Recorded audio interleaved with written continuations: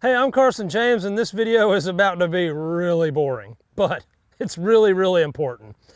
So, one of the things that is super underestimated is the super important maneuver of standing still.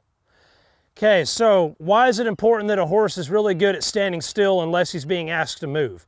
Well, one, anytime the human is thinking don't do anything and the horse is thinking do this, this, this, and move here, move there, you guys see how that's a disconnect of mentality from what the rider versus what the horse is thinking? So there's one.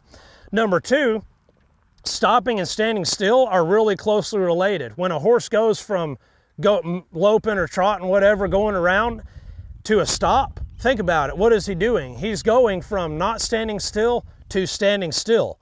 So if your horse is not good at standing still, that's going to interfere some with trying to get a good stop on him.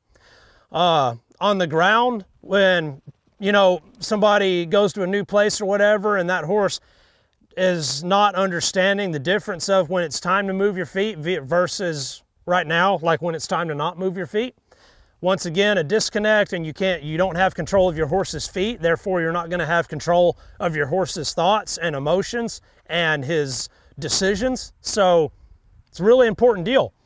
Couple tips for helping a horse stand still. If they're not real bad to walk off when you go to get on them, we're talking about just standing still in general, but for a minute here we'll cover getting on.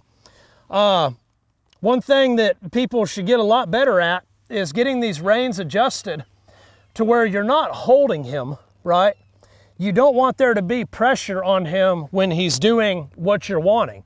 So these have to not have pressure, but they need to be ready to where all I've got to do is move my hand that much and I've got a hold of him and I can stop him. It would not ever be a good habit to get in of mounting a horse with your reins like this. However, somewhere in there would be good.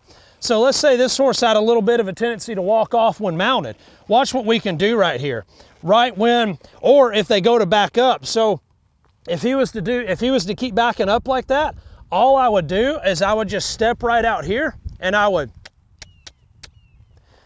do that until he took a couple steps forward, and then we would start over again.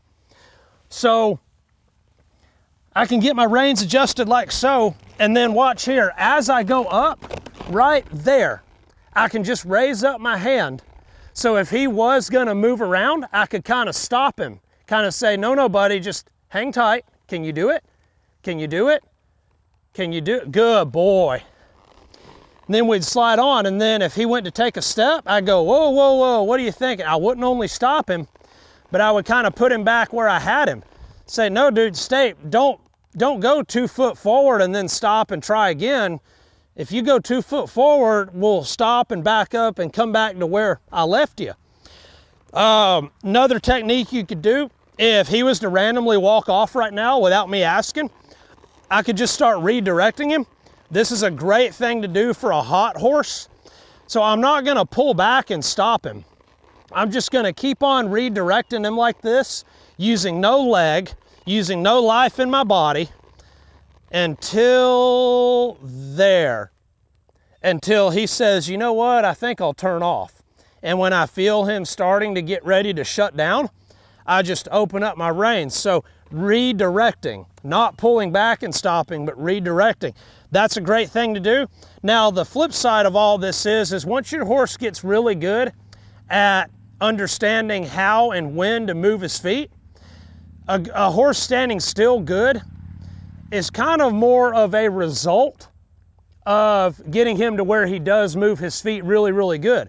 So see, like when I'm asking him to move around here and do all these things, see, I've got a lot of energy in my body. I'm really riding him. I'm up off of my butt. I'm kind of tilted forward in my pelvis. I'm using some legs. See how I'm kind of bringing him around right here. Then we'll stop him right here. Then we'll get him back in. But see how I got some energy and some life in my hands. Now watch the difference in me. When we're ready to be done, see how I just shut down? Where people mess up is they get their horse riding around and they ride him around like this. You guys see the difference in that versus this right here? Let's go, let's go. They're not with him. So make sure when you're wanting your horse to go, you actually ride him, and make sure that you get him really good at separating when it's time to move versus when it's time to not. Because if you don't have that extremely basic foundation, it is going to be such a huge conflict with anything you ever try to do with that horse. Standing still is something that's really, really important for developing unity between the horse and rider, and also your horse's mental soundness. So we've developed an entire mental soundness checklist to where you can go down through there, check off all the boxes, and make sure that you and your horse have all of the necessary ingredients to build mental soundness in your horse. So to get the checklist, just go here, and we will see you next time.